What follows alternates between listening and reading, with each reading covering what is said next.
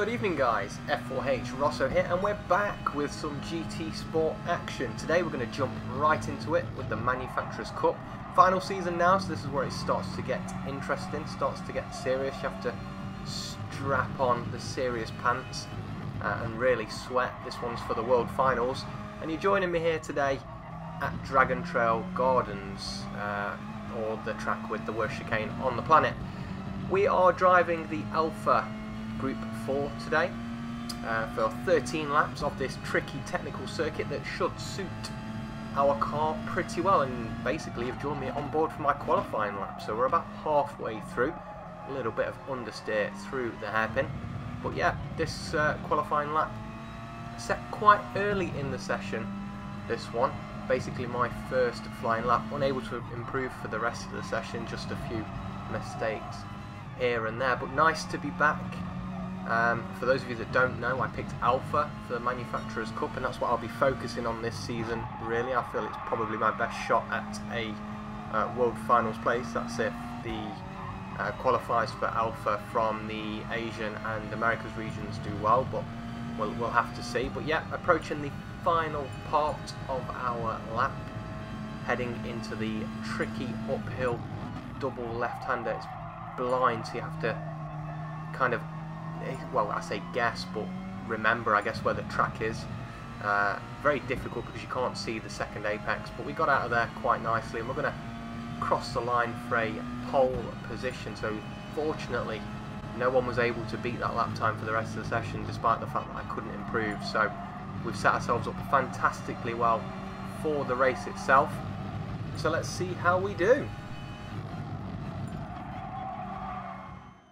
So here we are, confirmation of our pole position, narrowly scraping in ahead there of the Portuguese in second. His GTR going to be very strong off the line and in the early part of the race, so we'll have to see how we do there.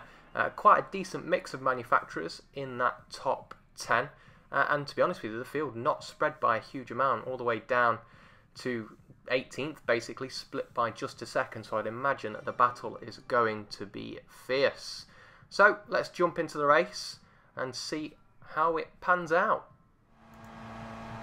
So the GTR already large in our mirrors, and rather unhelpfully the game starts us redlining in first gear, so it's going to compromise our run down this long front straight. The Alfa quite good around this first sweeper, but the GTR already has his nose up the inside. I try and defend a little bit, we'll make a little bit of contact, but just enough room left on that inside. Watching it back, probably could have given him a bit more room. But he's up my inside into turn 2, nice and late on the brakes. Again, very close between us, but it's going to compromise our run through this second phase of the chicane.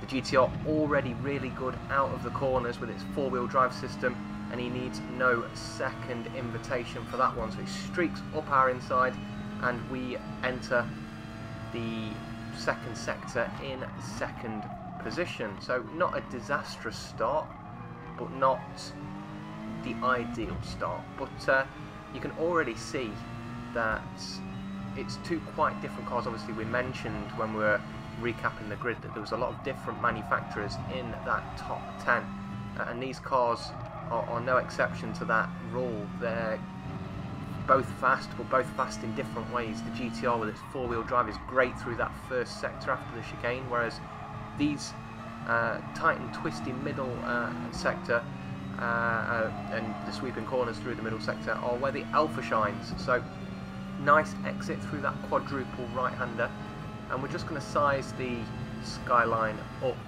into the double left-hander, not really ever wanting to make a move, just trying to force him into a mistake really, but he pays me back for my little feint with a little stop on the apex just there, which basically ruins all momentum that we could possibly have had out of the last corner. We lost quite a bit of time out of the final corner due to that. So looking in the mirrors a little bit more than we want to at this point.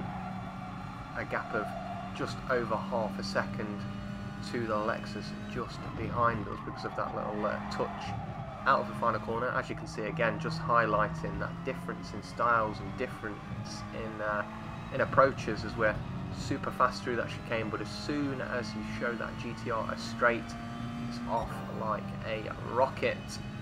So first lap complete, as I said, not a disaster of a start, nice and clean. Everyone got away pretty safely. Some pretty intense battles going on down in the pack, as you can see by the track map.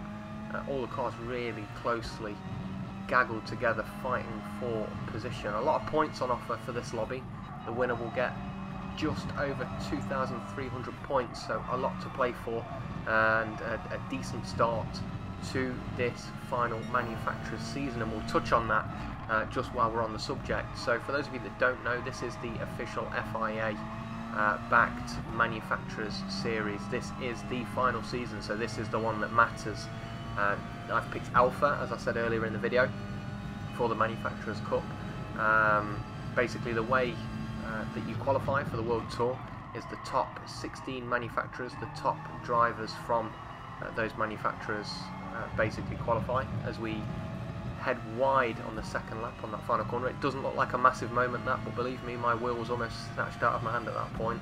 I thought I'd thrown away the race, so bit of a hairy moment, that one. A couple of brown skid marks left behind us at the final corner, and not from the car. But yes, Manufacturers Cup, basically, as I said already, top 16 manufacturers qualifying. This is the final season, so this is the season that matters. The ones that have come before this were essentially glorified test seasons, or seasons in which you get your S rank, in which you need to qualify. So very important, this one, and obviously the aim for us is to give a really good effort towards qualifying. So we'll be focusing on the Manufacturers Cup this season. The Nations Cup, I think, for me, is probably unattainable, seeing as there's only 3 spots for British drivers, and Great Britain is insanely stacked with some incredibly talented drivers. So definitely going to put the focus on Manufacturers Cup. But yeah, lap 3 at this point, and we basically settled down into a little rhythm. I think the GTR is probably slightly better than us in this phase of the race. He's got those nice fresh tyres to lean on with his 4-wheel drive power. So this is basically his chance to get away. This is where he has to maximise his strategy. This part of the race is critical for him. Basically, this is where he will make all of his time, and where he basically has his chance to win the race. He's trying to put as big a gap between myself and him as possible, and the pace is pretty fierce. I mean, in the meantime, we've dropped off 3rd position by a good amount. He's 2 seconds behind us at this stage after just 3 laps, so we're both pushing extremely hard, and as I say, strong in different areas. He's struggling a little bit now with tyres, makes a little mistake through turn 1, and we close up quite a decent amount, made a just under a second, I would say, through that mistake. So hopefully back into an area now where we can once again benefit from the slipstream. But as we said earlier in the race, that GTR, an absolute rocket out of the corners, so very difficult for us in the little Alfa to gain any benefit from a good first sector, because that 4-wheel drive car just so fast out of those chicanes. But we're going to keep stalking him. The best thing we can do at this stage is keep the pressure on, save fuel where necessary, or where possible, I guess. The issue you have with the Alfa is you have to rev it so high that fuel saving doesn't really tend to work in the Group 4 car. You full save, you just lose so much time. The car likes to be revved up high, so the time that you save, or with the time that you save in the pits by fuel saving, you probably lose that and a little bit more by not actually going to your pace in the race. It's a difficult one. I mean, if you're stuck behind someone, then yes, I would always recommend fuel saving. Use the tow effectively, change up nice and early. It's always beneficial in that situation to fuel save. But in this situation where we're both hitting a pretty solid pace, I think the best thing for us to do in this phase of the race is to run to our maximum pace. We're putting in some pretty solid laps at this point, closing in the gap to that GTR, who I suspect at this stage is just starting to struggle ever so slightly with tyre wear. And this is where it's our phase of the race, so this last couple of laps of this stint are going to be our time to shine. This is where we will win the race. This is our win condition. So as I said, and it's the theme basically throughout the entirety of the video, 2 different cars, 2 different approaches, so it's going to be one of them that comes out on top in this one. But we're relying on that 4-wheel drive car to lean on its tyres a little bit more than our little mid-engine rear-wheel drive Alfa Rocket. Nice and light as well, so hopefully a little bit better on its tyres than the GTR. The GTR is going to be slightly better for fuel than us, as it revs a little bit lower, but it will be close. We're closing up, as you can see, through that middle sector where the Alfa is strong, closing up, setting personal bests each sector. Again, through this triple right-hander, we're eating him up, and we've got a great run out of the Istanbul style corners. Suck up a little bit of that slipstream, and there's going to be no feints this time. We're going for the move. We're already well committed, nice and late on the brakes, and it's pretty much a slam dunk. Just spot that exit for the final corner, get on the power nice and early, and that's that one made for now. But the gap between us isn't massive, just 0.3 of a second. Quite easy for that GTR to spring a move onto us through this first sector. We've got to make sure we get this first corner right. Little kiss of the apex on the inside, and definitely at this point that GTR's tyres 100% starting to cry foul. As I said, this is our point in the race where we've got to maximise what we can do. As I said, also I suspect that the GTR at this point has been a little bit more economical on its fuel than us, so very important that we enter this critical pit stop phase with more fuel, with as big of a gap, as possible, just so we don't get jumped in the pits. I think if we come out behind the GTR for the second phase of the race, it's going to be very difficult for us, because the second phase is going to be a little shorter. We're going to pit at the end of lap 7, so just after the halfway point of the race. Shorter second stint, the car's going to be a little bit lighter, so we want to maximise that with the fact that we have a nice fresh set of tyres to put in some fast laps and really utilise this Alfa's potential through the second half of the race. So we need a good lap here, extending the gap out as much as possible, just really concentrating, really focused at this point, making sure to hit our braking points, make sure we're kissing those apexes. A little bit more difficult on this new tyre model since the update. I've seen especially a difference in the way the Alfa handles in Group 4. I think it's definitely a little bit more leery now with the mid-engine rear-wheel drive cars in Group 4. They seem to be more on rails before the tyre model was changed. Definitely a little bit slower as well in terms of outright pace. So still have to be quite careful. The tyres are definitely a little beat up at this point. We're struggling for grip. We're kind of making time in the fact that we're getting pretty light fuel-wise. The car's definitely faster down the straights than it was at the start of the race, but at the same time we're losing out quite a lot through the twisty sections. Heading down to the hairpin, again hit those marks, kiss the apex, and concentrate on that exit. Just building as big a gap as possible to the GTR in second, and we've done a pretty decent job at this point. It's 1.7 seconds as we head through what I think are probably the trickiest sequences of corners on the track, the deceptively difficult ones, especially with the new penalties. So since the last update, obviously we've had a new tyre model, but also they've been a lot stricter on the penalties for quite a few tracks, and Gr4 Gardens is no exception. So through that sector you used to be able to really abuse the curbs, a little dip on the grass here and there. Now you have to stay well away from them, same as that chicane in the first sector, which was already horrible enough, but now that you can't really even touch the sausage curbs, it's even more difficult, I think. We're going to dive into the pits.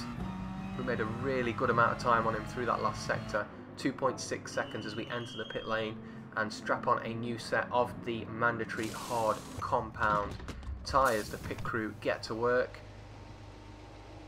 with basically the agonising wait for a fuel stop. Feels like you're sat there forever, and very luckily we come out just ahead of the GTR. And you can see just how good that GTR is on a new set of boots. Look how easily he cruises up our inside. Very important at this stage that we try our best to defend. And again, we're on the outside through the chicane, but I've learnt my lesson from the first time, and I take a deliberately slow line through that second phase of the chicane just to make sure that GTR just cannot get on the power, so he can't basically repeat his move of earlier race. We're going to have to go defensive into the hairpin as well. Again, as late as we dare on the brakes, a little touch as we both turn in, kick of oversteer, and he's going to get a good run on us once more. So again, we're going to have to be mindful, go defensive. It's going to be a very good move if he can make it through these S's, and he's going to think better of it and let us go. It's compromised our line through that first right-hander though, so we're going to have to be really neat and tidy through this left, and we've defended that one well. So hugely close through that pit stop phase, the last sector where we gained about 9/10 of a second. Absolutely crucial to us retaining our lead into this second phase of the race. Now this is defense mode, defensive 101. That GTR, as we saw early in the first phase of the race, extremely fast, extremely good, especially out of the corners. And because this second phase of the race is shorter, he's going to give it everything. He's not got as much of a concern when it comes to tyre wear. As I said, the second phase of the race is shorter, so we're going to have to drive extremely well. Blasting through that long left-hander of the first corner, taking that really nicely, but a bit late on the power, just being a bit too conservative through that first corner, not really wanting to make a mistake, but at the same time not doing as much as we could be doing to maximise our pace, essentially. Just being a bit too cautious, and the GTR once again really fast out of the chicane. At this point in the race he picked up a little bit of a penalty, I believe, through the chicane, so at that point that kind of saved us. He just bled off a little bit of it before the hairpin. Quite clever from him actually. He knew that realistically there wasn't really a move into the hairpin, he was a little bit too far back, so he chose to lift and coast, bleed a little bit of the penalty off, which is very smart driving from the Portuguese. And once again he's extremely close through this tight middle sector. Fortunately for us, not really any passing opportunities through here, no big braking points. We're just trying to be as tidy as possible through this triple, quadruple, however many right-handers are on there. It feels like it goes on forever, but suits this Alfa perfectly, that sequence of corners. And once again we're able to put just a little bit of daylight between us and that red GTR, but here he is once again, very large in the mirrors, and again just being a bit too cautious out of that final corner. Luckily he gets a kick of the grass, but still extremely close, just 0.4 of a second, and closing at all times. He's definitely going to be on us again out of that chicane. Both setting personal bests at this stage of the race again. The pace is fierce as we brake hard at the curb on the right hand side. Just missed the apex, little dip on the brakes for the right hander, and then hard on the power up the hill. Just be careful not to clip that sausage curb on the inside. I did that in season 2 and it rolled the car, so definitely stay away from those. And once again he's got a great run out of that chicane. We're going to have to go defensive. Again he chooses not to fight and bleed off that penalty. He definitely had a decent chance of an overtake there, but I think as lap 8 it potentially would have been a similar result. He might have been able to get a good run out of the hairpin, but again very difficult to overtake into this fast flowing section. So I think perhaps he's taken the correct decision there. Once again he's driving pretty tactically, which at this point of the race was quite concerning for me, I'm not going to lie. I think I felt as though he thought that there was an area where he was definitely capable of going faster and he could quite easily make a move if he wanted to, so that had me worried. I was basically trying to size him up, trying to think, where is he sandbagging at this point? What has he got up his sleeve? And just basically again relying on the fact that my car was going to get better through the stint, just doing my absolute best to do the lap times I knew that the Alfa was capable of. Even through that lap there we hit a 1:38.6, just shy of the purple lap for the race. So we're motoring along, even with the GTR right behind us putting a lot of pressure on us. Once again trying to be super tidy through the chicane, avoiding those sausage curbs like the plague, and we've made a good amount of time through that first sector, so At this point I'm thinking to myself, perhaps the danger phase of the race is over, but then all of a sudden the GTR pulls 4/10 or 5, basically half a second on me out of that chicane. So again, I was going back to thinking, so that's where he knows he's fast, that's where he knows he can get me if he wants to. So yeah, alarm bells ringing, but at the same time just trying to concentrate. Up until this point, not won a manufacturer race in quite a long time, so I was feeling the pressure. I mean, I've been doing this sim racing malarkey now for a good amount of time, about 10 years. I started on Project Gotham, so should really be accustomed to this kind of pressure at this point, but I don't know, Gran Turismo does something crazy to me. I was definitely under pressure at this point, just willing myself not to make a stupid mistake. It was kind of, as much as I was battling the GTR, I was battling my own mind as well. It was conspiring against me, trying to talk me out of the fact that I could potentially win this race. So it was, yeah, there's a battle going on in my metaphorical helmet, and a battle going on track. It was a very intense race, but 2 laps to go. We are edging ever closer to that elusive victory and those beautiful 2,300 points, and as you can see, the Portuguese has disappeared from behind us. He's no longer in second position. He has gone. I don't know what happened at turn 1. Unfortunately, I forgot to save the replay, so I can't actually tell you what happened at turn 1. But he has disappeared, and it is no longer the GTR in second position. It is the Frenchman, who had a great first stint where he rose up through the order. Fantastic pit stop phase as well, so he must have saved a good amount of fuel, and he's paid the dividends for it. He's running in second position, a little bit wide through that first right-hander, which kind of compromises us for the left as well, so losing a little bit of time. We've got a nice 2.4 second buffer at this point. You would not believe the wave of relief that washed over me in my creaky seat when I saw the Portuguese drop into third. So yeah, as I say, that second phase, in fact the whole race was an intense battle. It was definitely one of my more difficult races, but we're going on to the final lap. Just again focusing on getting a nice exit. The 4C still handling remarkably well, all things considered. Very decent car in Group 4, kind of semi-underrated I think. The only issue with the 4C is it's very situational in where you can use it. Handling tracks or tracks with tight, twisty technical sections like Dragon Trail Gardens, it can do okay. But if you put it on tracks like Tokyo East Outer Loop or anything with a remotely long straight like the new track, for example, the track that I can't pronounce, I'm not going to try, it gets eaten alive. So it's a difficult one, very difficult choice or car to pick. You have to pick it at the right point. Brands Hatch is also very, very good. But yes, into the hairpin for the final time, and we've basically maintained that 2.5 second lead that we had over second position.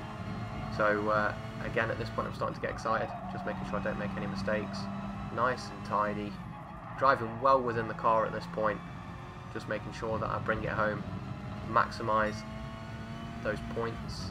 Those points are going to be very, very important to us, I feel, at the end of this season.